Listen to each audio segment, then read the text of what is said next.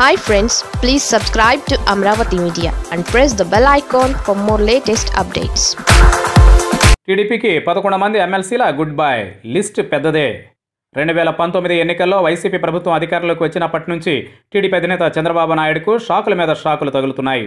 ఓవైపు ముఖ్యమంత్రి జగన్మోహన్ రెడ్డి సంచలన నిర్ణయాలు తీసుకుంటూ చంద్రబాబుకు షాక్ ఇస్తూ ఉంటే, మరోవైపు సొంత పార్టీ నేతలే పార్టీని వీడుతూ భారీ షాక్ ఇస్తున్నారు.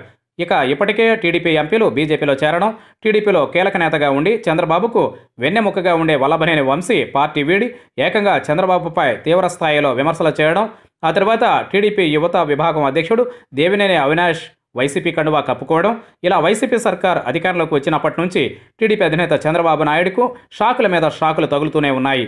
దీంతో రోజురోజుకు టీడీపీ పార్టీ పరిస్థితి కూడా అధ్వానంగా తయారవుతోంది.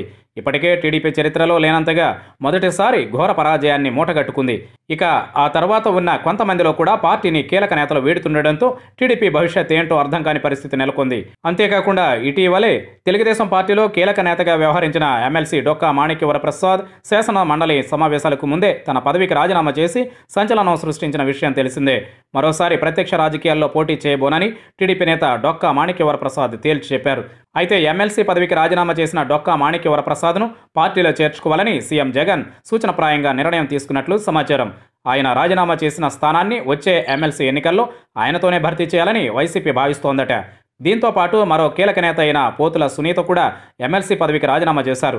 పోతుల సునీతతో పాటు శివనాథులను కూడా వైసీపీలో చేర్చుకోవడానికి జగన్ సిద్ధమయ్యారు అంటూ ఆంధ్ర రాజకీయాల్లో చర్చించుకుంటున్నారు. వీరే కాకుండా మరో 11 మంది ఎమ్మెల్సీలు కూడా టీడీపీకి గుడ్ బై చెప్పేందుకు సిద్ధంగా ఉన్నారట. మరి వరుసగా పార్టీ నేతలు వెళ్ళిపోతుంటే చివరికి టీడీపీ పార్టీ పరిస్థితి, అధినేత చంద్రబాబు పరిస్థితి ఏమవుతుందోనన్న ప్రశ్న ఆంధ్ర రాజకీయాల్లో మొదలవుతోంది.